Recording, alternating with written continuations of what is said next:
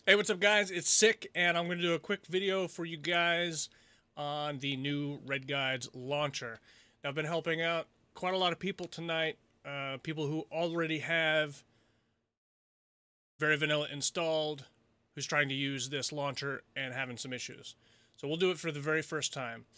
So I'm going to click on this this link here. I'll put it in the video, and we're going to download the new launcher. It's going to ask me where to put it. I'm just going to dump it on my desktop here. So desktop, it's going to download it.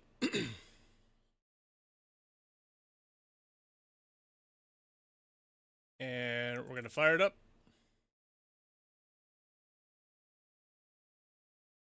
Going to install this bad boy. Doesn't matter, it defaults to your program data folder. So we're going to do that.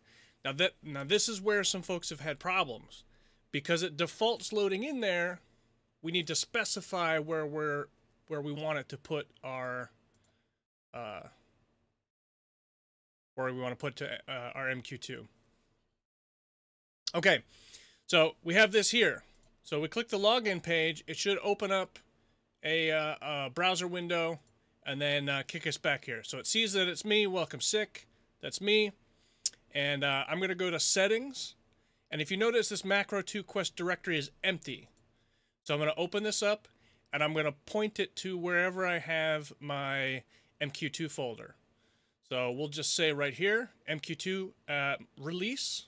So I want to point it to my release folder. I'm going to click OK. Now I'm going to go to Very Vanilla, and I'm going to click Install.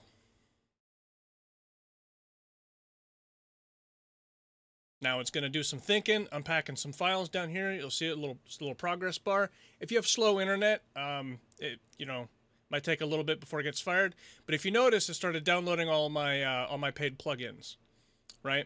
And so successfully installed, last installed, blah. Plugins here. We have these here. Monk for some reason didn't install. Okay, so I click that. So these are all installed. I can go back to the home. Sorry, I can go back to the Very Vanilla. Say I want to launch EQBCS2, and I'm going to launch MQ2, and it's going to fire that up and open my MacroQuest 2.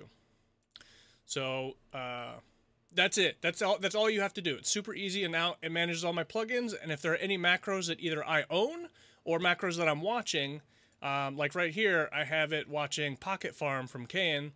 I can install that bad boy, last updated, blah, blah, blah. See? Update all these. Good to go. But this settings spot is where a lot of folks are having issues this evening. So just make sure your MQ2 directory is pointed to the release folder of your current MacroQuest drive. But that should be it. Anyway, love you guys, and have a great night.